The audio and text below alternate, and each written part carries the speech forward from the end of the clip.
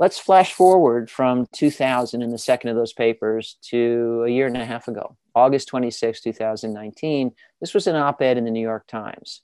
Our food is killing too many of us. It was authored by Dariush Mozaffarian, Dean of Nutrition at Tufts, and Dan Glickman, former Secretary of Agriculture of the United States. I definitely commend this op-ed to you if you haven't read it. In it, these two authors cite the primary peer-reviewed literature that makes the case that poor diet quality is responsible for over 500,000 premature deaths in the United States all by itself. And that's every year. Now, we can't ignore the fact that we're meeting virtually because of COVID. We can't ignore the fact that we're having this conversation about health and food and all the rest during a pandemic. When the pandemic took us across the threshold of more than 500,000 premature deaths, it was a tragic, mournful milestone. And as a nation, we mourned it. And for anyone who suffered pandemic losses, my heartfelt condolences.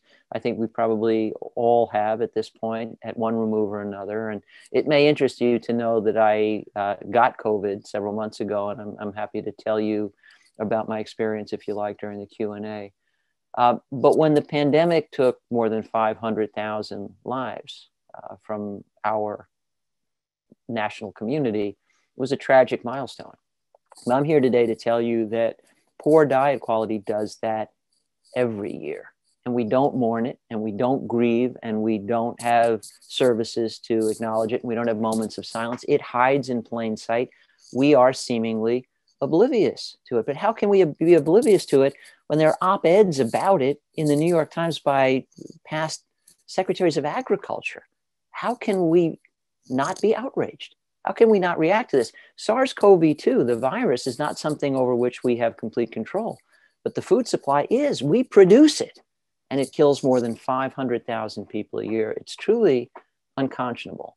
Every time I get the opportunity, it used to be at a podium, it will be again soon. For now, it's, the Zoom interface. But every time I get in front of a crowd of people to talk about this stuff, I get myself all worked up, and I want to know, where is the outrage?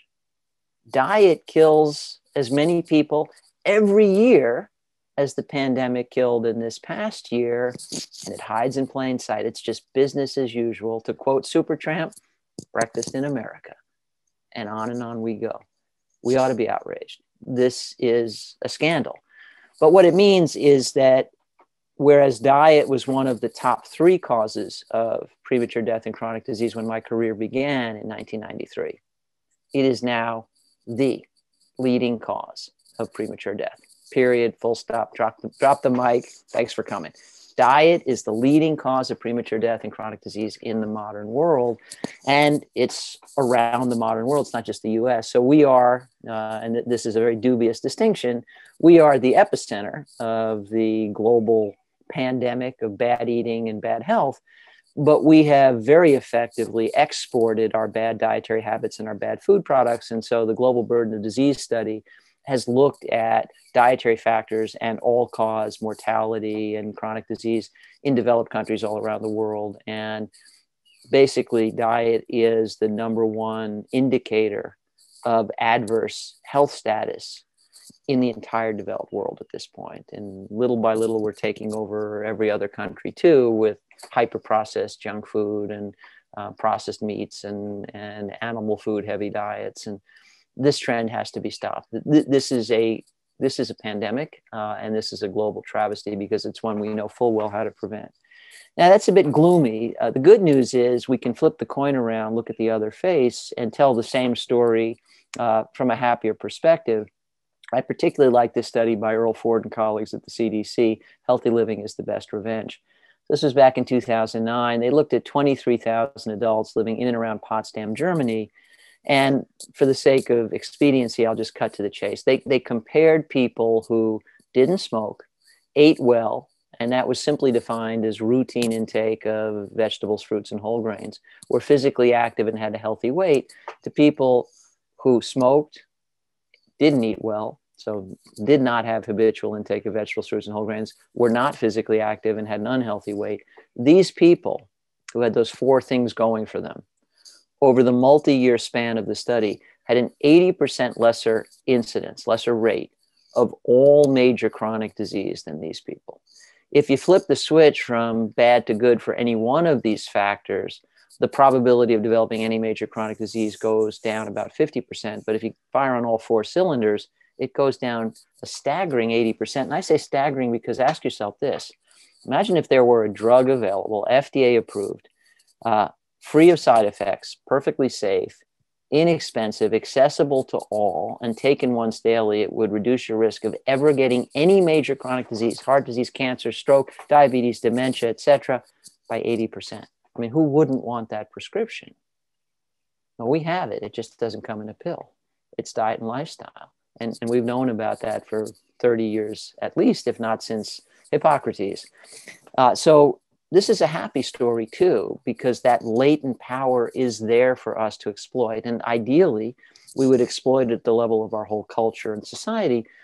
But, you know, you and I don't need to keep waiting on the world to change. To borrow from John Mayer, we can take matters into our own hands and say, I want some of that. My people, my family, my tribe, 80% lesser risk of all major chronic disease. Yeah, sign me up. Well, that's what this represents. And this is a rich and repetitive literature. So these findings, 80% less chronic disease, premature death when you get diet and a few aspects of lifestyle right, reaffirmed in study after study, and quite frankly, after study, after study, after study, after study. And I flash these references at you, now I guess to show you I've done my homework, but mostly just to show this truly is a repetitive drumbeat in the peer-reviewed literature. And of course, this is a very short illustrative list. There are dozens and dozens and dozens of studies spanning decades showing with unbelievable consistency that if you get diet and lifestyle right, your probability of developing any major chronic disease goes down 80%. It's just about 80% every time. And that numerical or quantitative consistency across studies, across populations, across geography, across time is really remarkable. What it tells us is this is true.